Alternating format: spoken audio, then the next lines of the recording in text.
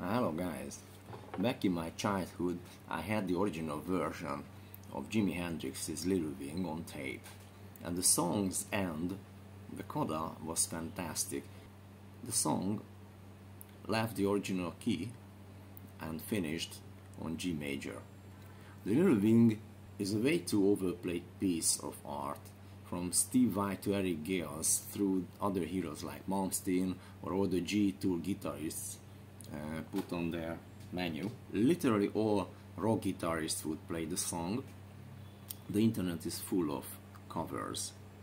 Then there are the teachers, there are tons of teachers, great teachers on the internet. I'm talking about the YouTube basically, but even Tim Pierce doesn't mention the end of the song. Randy Hansen is the only one who seems to know that there is a significant coda. And there is only one jazz guitarist who I found to speak about it. He's Halper Laszlo from Hungary. Now I would like to introduce you these songs and how I remember it with my limited skills, but something like that.